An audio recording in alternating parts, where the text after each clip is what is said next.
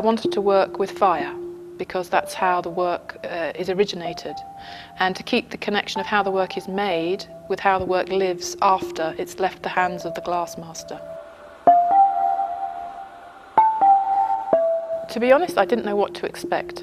I knew that it would touch on my love of chemistry and that there'd be a lot to do with alchemy and things that change states and how the human hand can interfere and make more beautiful that process.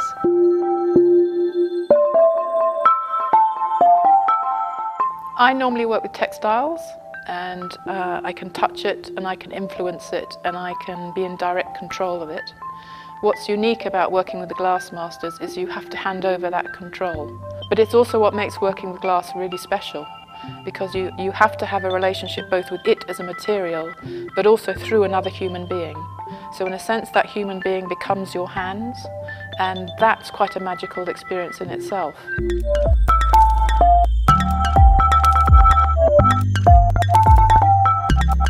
The big experiment for us when I arrived here was, because I wanted to work with fire and flame outside of the making process, we needed to find a way of making the finished piece and this live, unpredictable component work together.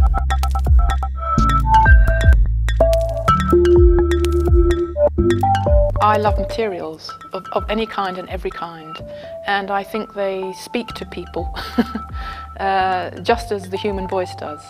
So if you engage with the material and you are completely open to it, and you focus a real attention on the way it's behaving, then I think you can design anything in it.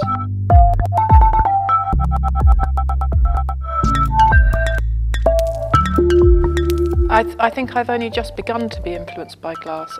The more I know about it, the less I realise I know about it. It teaches you a lot.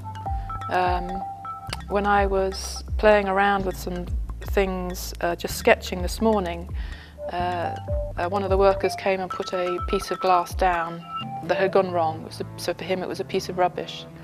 And I listened to it as the temperature in it started to have a relationship. And I was listening out for the next time it would crack. And there's something about the material that is so responsive. In many ways it's as responsive as we are, but just in a different manifestation. But just as we're all affected by temperature and we're all affected by the speed at which things changes or don't changes, strangely it's a material that lives in a very similar way as we do. And I think that's one of the reasons why I'll continue to be in love with it.